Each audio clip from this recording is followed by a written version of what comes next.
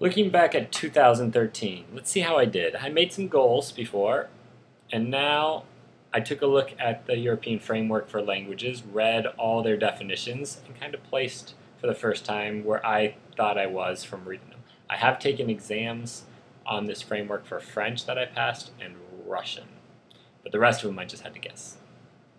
So, for Chinese, I say I'm now breaching the threshold of what they say is A1.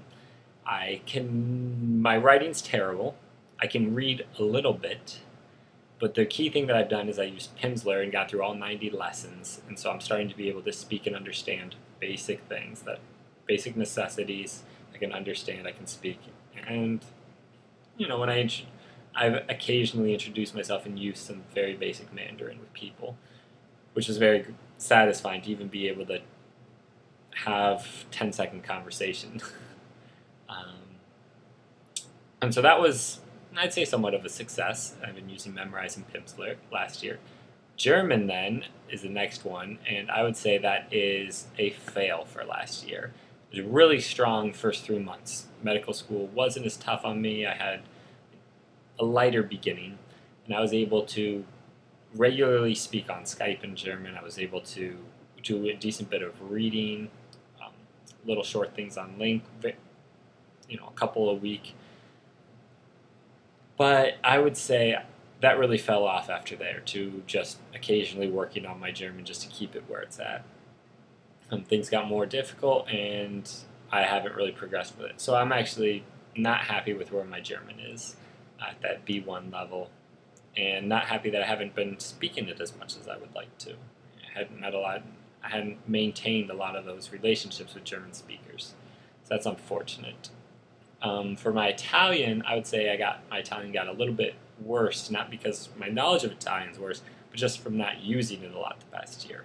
I used it every time I met an Italian, I would speak with them only in Italian. But that only happened maybe 5 or 6 times in New York City in all of 2013.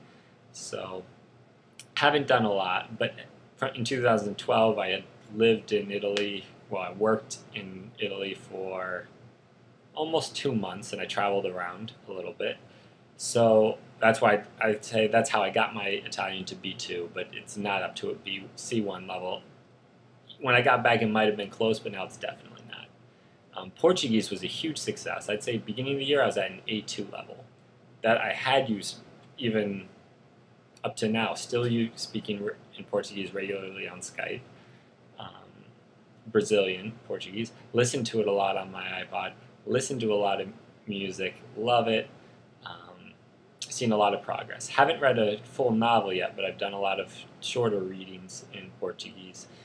And so I'd say that was a large success. Russian, kind of the same as before. I watched some TV series once in a while. I didn't get around to reading Master and Margarita in Russian, which is really disappointing because I loved the book, watched it in English, saw the miniseries. Even this past Christmas break, this week I rewatched the miniseries because I knew I made the goal to read it. Didn't get around.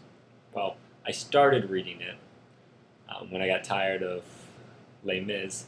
I started reading it and read about 40, 50 pages, but really I wanted to finish Les Mis first. So otherwise, I'm happy with where my Russian is. Spanish, I didn't put C2, even though I passed the certification test to use it at work, because I don't get all the slightest nuances in spoken Spanish sometimes, and depending on the accent or the region that the person's from, depends on how, sometimes things might not be quite as clear as it is, for instance, with my French. So I put it at C1 for that reason. I think that's a fair assessment. Like I said, I passed my exam, and I was very happy with that, and I use Spanish more than I use any other language besides English.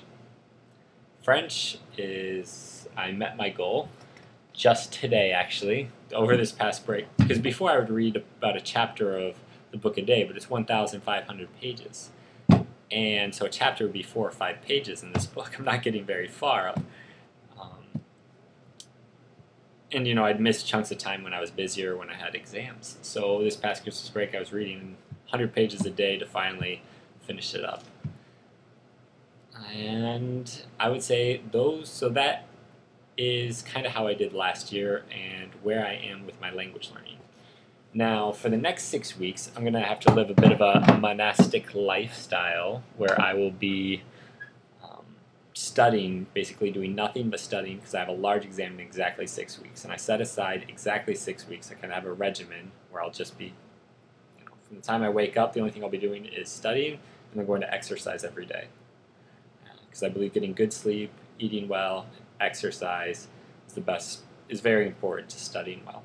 So I have everything laid out. I'm not even going to be able to listen to foreign language or any Chinese audio or German audio because I downloaded even audio lectures in order to help me for this test. So everything I'm really going to be focusing on medicine for 6 weeks. So I'm not going to make any language goals. The only language thing I'm going to do is I'm going to use maybe go over my memorized Chinese characters when I need a study break or I'm sitting back, but only for a minute or two in breaks here and there. So basically nothing.